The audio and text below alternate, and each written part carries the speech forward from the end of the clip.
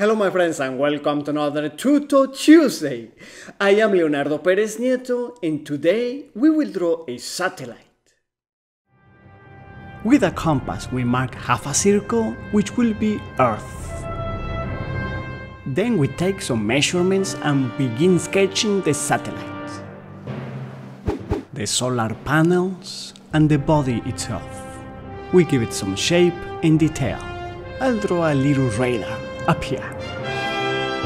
Then with a light blue we begin coloring Earth.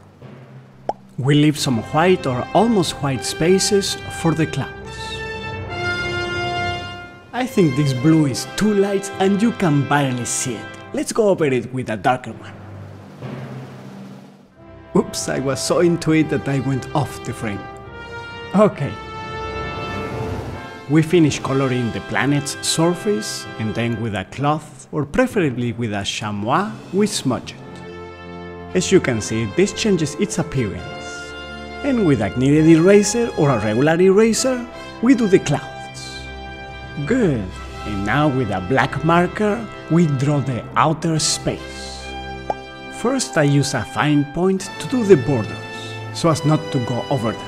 And then I switch to a wider point to go faster, because I don't want to become old doing this. We finish sketching the detail and then with a black pencil well sharpened, we begin the solar panels. And then we render the shadows and the lights on the satellite. I wanted to have a metallic finish. We smudged with a tortillon. I got the inspiration to create this drawing while I was reading a book that I like very much called Bold. In this wonderful book written by Peter Diamandis and Stephen Kotler, they talk about the new technologies that will revolutionize the world and how to apply them to create positive impact in society. Peter is a true futurist.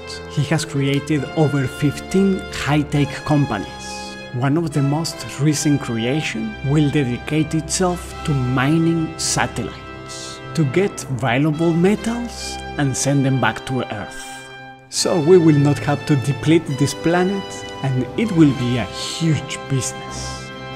The company is called Planetary Resources, in case you want to check it out and join this movement. Alright. I use a ruler to straighten some of my lines that were all wavy. And with a grey marker we give a tone to the panels.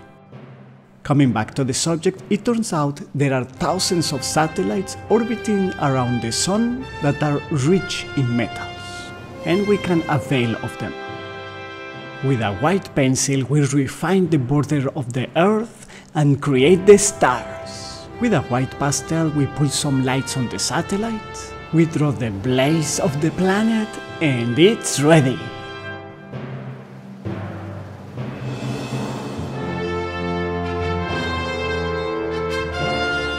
If you enjoyed it, please give it a like, share it to your friends, and subscribe to find art tips. You know where to follow me, the links are below, and I will see you on Tuesday.